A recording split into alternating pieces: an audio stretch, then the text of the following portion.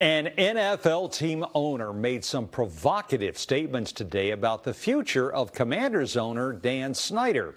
He made those comments at the annual NFL owners meeting up in New York City. News 4's Leon Harris is at our live desk now with what we know. This is big, Leon. Yeah, you know, Jim, this is going to perk up a lot of ears around here. Those comments came from Colts owner Jim Irsay. NFL Network reporter Ian Rappaport was one of the first to tweet out the comments. Irsay reportedly said about Snyder, quote, "I believe there is merit to removing him as owner." Rappaport also reported that Irsay believes that there is a possibility that 24 owners would vote to remove Snyder as the owner.